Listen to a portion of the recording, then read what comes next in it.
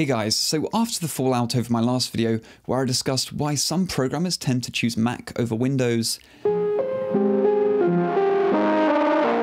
I thought I'd shake things up a bit and go for a bit more of a redeeming topic. So today I'm going to be talking about which laptops are best to buy for Linux. No, this isn't becoming a laptop review channel, though I thought it would be an interesting and hopefully redeeming follow-up. With very few manufacturers making Linux-specific laptops, it can often be confusing trying to figure out which laptop is going to be compatible with Linux and just which one's going to work best and is going to be worth your money. So if anything, I hope this video points you in the right direction. But before we get into it, a little word from today's sponsor, me.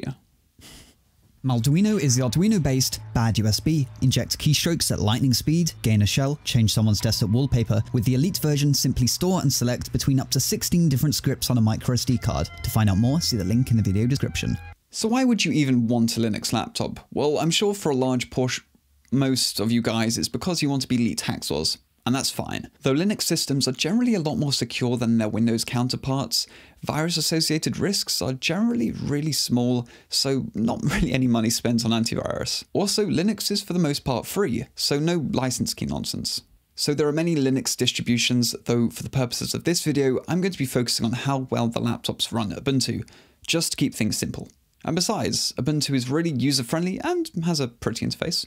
So in no particular order, let's have a look at my top picks.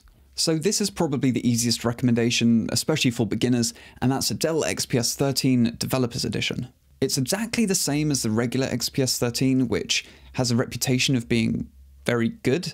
However, this version comes with Ubuntu rather than Windows 10. You aren't saving any money here compared to the regular XPS 13, unfortunately. Dell probably gets those OEM keys really cheap these days. Though the fact that this comes pre-installed with Ubuntu by the manufacturer themselves really inspires a lot of confidence that it'll just work.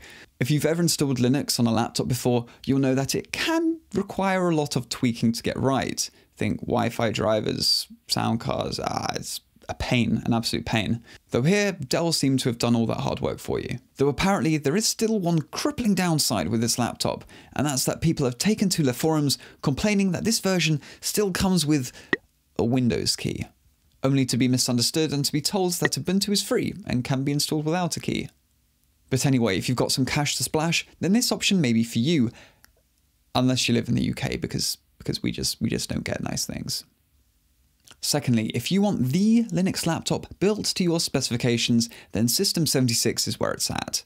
Simply pick a laptop shell and then choose what you want inside it. It's that simple. And of course, this comes with full compatibility confidence. Each of their laptops comes pre-installed with either Ubuntu or their Pop! OS.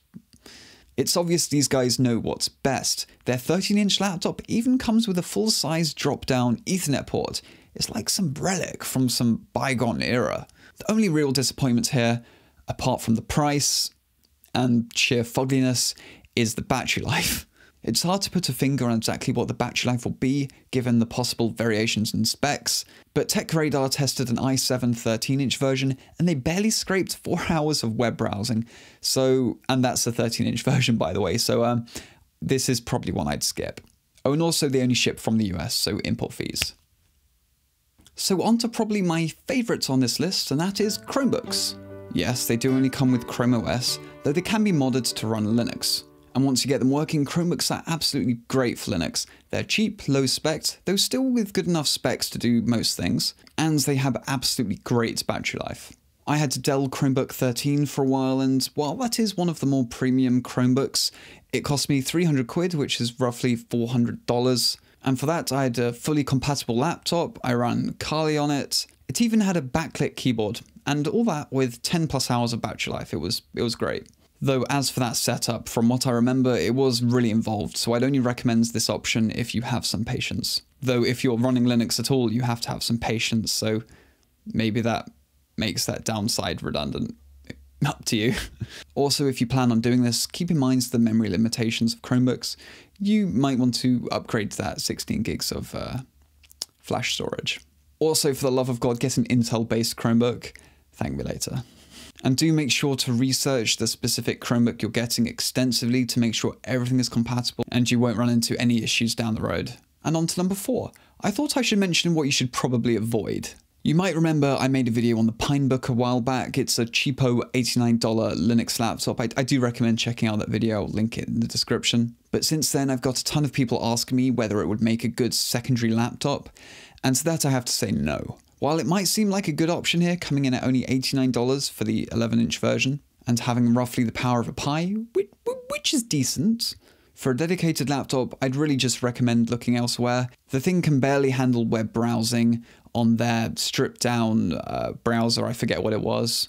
If you want something to mess around with Linux on, just pay a little bit more. Unless you're using that thing as anything more than a dumb terminal, you're probably wasting your time.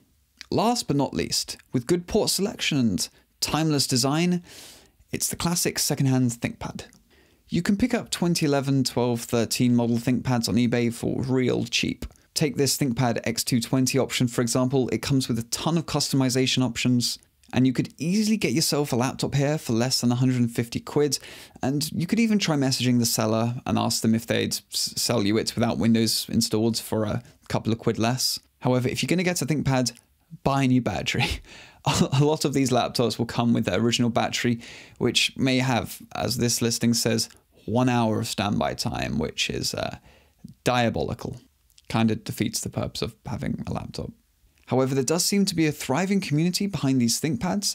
The Ubuntu site even has a section where they list old ThinkPads and their individual compatibility issues. Hence, this option seems to be a relatively decent choice, as long as you don't mind a rather bulky solution. So those are some of my top picks, though there are tons of good options. If I've missed out your favorite laptop on here, then I'm sorry, but there's not enough time. I'm sure you'll let me know about it down in the comments. The great thing about Linux is there's a ton of community support, so if you do have a question about a specific laptop, then Google it and you'll probably find an answer. And if you don't, then you can post on forums and someone will help you out, I'm sure. Me being me, forgot to film a proper outro, though if you like this video, remember to like it, subscribe if you haven't already, let me know what you thought down in the comments, and as always, stay tuned for more hacking videos. Have a good one.